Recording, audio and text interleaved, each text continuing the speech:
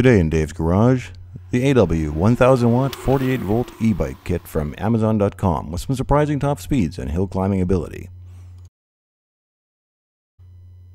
This is the AW 1000 watt 48 volt hub drive e-bike kit from Amazon.com as installed on my 10-year-old Schwinn suspension mountain bike. I am also using the same vendor's 48 volt lithium ion battery pack and their mounting rack. The 1000 watt hub drive has its advantages and disadvantages relative to your two primary options, those being the front wheel drive and the crank drive.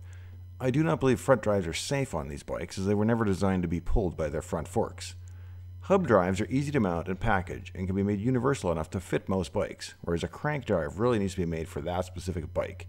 A hub drive, however, gets no torque multiplication or mechanical advantage from the bike's gears because it is mounted directly to the hub. When you are pedaling to assist the motor, you still receive mechanical advantage from the gearing as normal, but the motor does not. The first modification I made to this kit was to transfer over my existing knobby tire to replace the smooth street tire that came on the supplied wheel. This was a heavy bike even in its original form, coming in at around 38 to 40 pounds. With the addition of the e-bike kit and battery, the bike now weighs 58 pounds, using the indisputably accurate bathroom scale on each tire method. That also revealed that 42 of it is on the back and 16 is on the front, making the weight distribution far from equal. The battery only weighs 5 to 6 pounds of that total. I'm not actually sure how long I've had this bike. I believe it's been about 10 years. I bought the bike at Target, which tells you that it's not a particularly high-end unit. It's a Schwinn S60 DSX featuring hydroform tubing and full suspension front and rear. Two features that were important to me in selecting this bike to modify: the full suspension and the disc brake. The suspension is actually functional and not merely cosmetic. The bike also features a disc brake, which is important as these bikes were not designed to be hauled down from 35 miles an hour repeatedly. The rear, unfortunately, is still a rubber clamp style, so I try to use the rear for as much as it's worth and then add the front brake as needed. The instructions, precedent, and pretty much everyone else seems to mount their controller where the bottle mount normally goes, but I still wanted a bottle mount and I did not want the box and wires down there between my legs, so I mounted the controller on the underside of the battery tray. I used a couple of small mounting brackets and machine screws to mount it from the underside so that the battery slide tray could still function. I don't have a great deal of clearance between the controller and the tire, but since nothing moves or flexes in the suspension at this point, an inch should be as good as a mile, as long as the tray, which looks well made, doesn't collapse. Depending on what your bike has available for mounting holes and locations, you can mount the tray directly to the bike. The purely vertical loading I achieved should prevent any flex from shock load. The supplied thumb throttle is actually a surprisingly nice unit, although the display only tells you full, half, or empty. I had originally planned to swap out the thumb throttle for a twist grip style, as I'm used to that on motorcycles, but after spending some time with the thumb throttle, however, I actually prefer it now for this application. There's also a red shutoff button provided. Top speed for me, sitting upright in the wind on level ground, is about 30 miles per hour. On a downhill grade, I've reached 42 miles an hour, and even though the bike didn't vibrate or shake, it's just not designed for those speeds. I'll be honest, after having ridden this bike in traffic at speed, I really feel you should have a motorcycle license or endorsement in order to do so.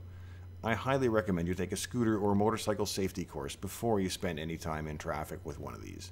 It's not so much about the operation of the bike as it is learning the philosophy of operating a bike in traffic.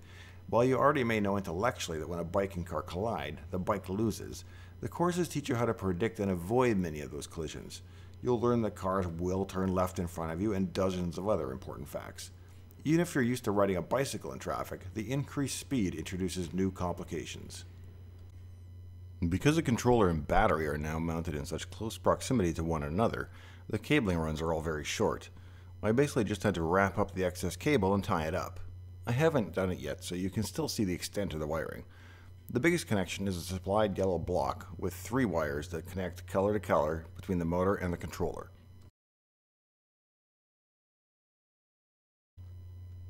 One thing that surprised me was the use of this female battery connector that looks a lot like a standard 120 volt AC connector. Since this is a 48 volt DC connection, the last thing you want to do is plug your IBM PC monitor into it, even though it appears to be the same connector.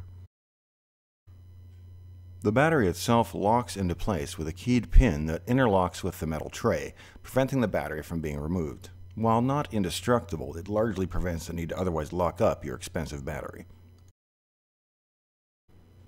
The tray mount that is supplied with the battery works nicely. The battery has a receiver for the tray rails and slides into position easily. Once removed, the handle flips up for easy carrying. The charge port for the battery is located under the flip handle on the side of the battery, so you do not need to remove the battery in order to charge it. This is the extent of the wiring to the main motor, a single cable bundle that I secured to the rack rail.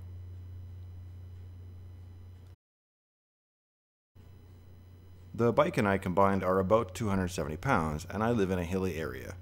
In one spot, I climb about 230 feet of elevation in a half mile, and the bike is able to manage that without any assistance.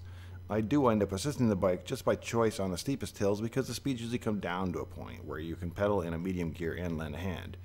Granted, a human rider can only put out about 100 watts in theory, but it does seem like more than 10% boost and may help keep the motor from overheating. In summary, in my Amazon review, I gave the eBike kit 4 stars and the battery, for now, a 5. If the battery lasts at its current performance, it will have earned it.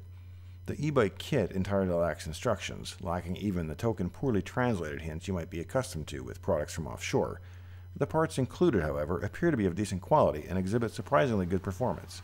Presuming the parts prove to be durable, I will continue to eagerly recommend this kit with its sub-$200 price.